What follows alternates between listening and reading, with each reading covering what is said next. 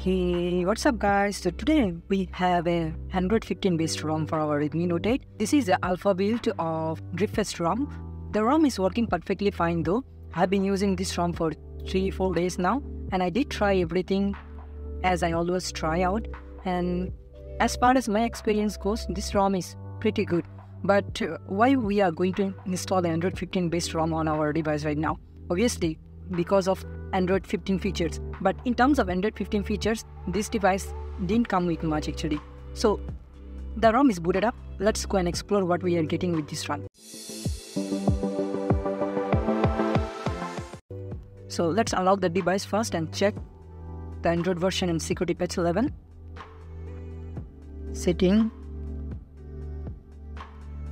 And if we go with me phone, and as you can see here, it's based on Android 15.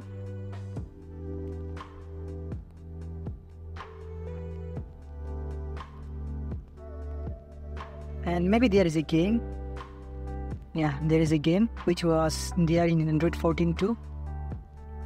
Going back, as you can see here, this one is Android 15 community alpha build for Redmi Note 8. And the security patch level is 5th of September 2024. So it's a recent build.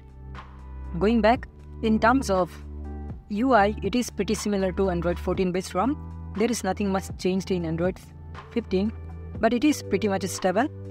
The notification panel is there. In terms of mobile data, hotspot and everything, it is working. BoLT is working without any kind of issue. Display section, we don't really have any kind of features, extra features here. Wallpaper and style. Change wallpaper, we don't really have any kind of AI wallpaper.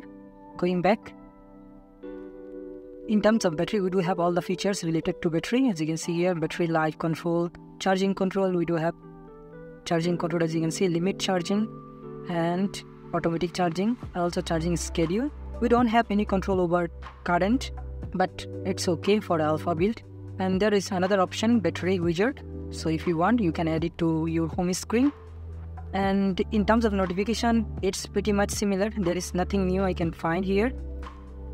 Security and privacy, we do have private space here, which introduced in Android 15 based ROM. So it is here now. And in terms of security, we don't have face unlock here, but the fingerprint unlock is working flawlessly. No issue with that. So as you can see here, no issue. And there was no delay in unlocking or relocking the device if you keep it for some time. So in terms of those kind of thing, there was no issue. And that's all whatever we are getting here. And there is nothing much actually. And also there is no customization at all on this ROM. Maybe in future build they will include it, but right now there is no customization. Going back, in terms of application, it did come with a camera application, as you can see here, which is maybe Google Camera Go, which does work perfectly fine, as you can see here. And if you want, you can install Gcam too. It will also work. And in terms of safety net, so safety net is failed, so you cannot use any kind of bank application on this ROM, as you can see here. And in terms of Google Play certification, it is also not here. So if you use any application which required Google Play certification, then you should not install this ROM right now. So Play Protect certification is not there. And rather than that, everything seems to be working fine, no issue with that. And in terms of gaming, the gaming was going pretty good actually. And as I play Call of Duty on almost all the ROMs when I install on Redmi Note 8, the performance is pretty good. And I can play actually low graphics and low frame rate. It's working pretty well. It is a little choppy, but it works. If you don't play game, this ROM is pretty stable. It works flawlessly, everything's working flawlessly, no issue with that.